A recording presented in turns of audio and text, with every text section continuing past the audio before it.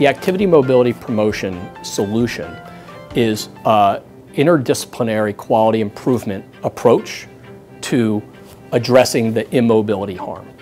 And our goal is to establish systematically an approach to mobilizing patients. And that really involves all providers, so physical therapists and occupational therapists, nurses, physicians, technicians, as well as family and patients. And we really need to attack this on multiple fronts because what we're combating is culture and needing to culture change. And right now, from a patient-family perspective, when people are ill or sick, the default setting is to lay in bed, or I'm in pain and to not move. We also have a cultural default setting, which is this fear of falls, which we have really built into our organization.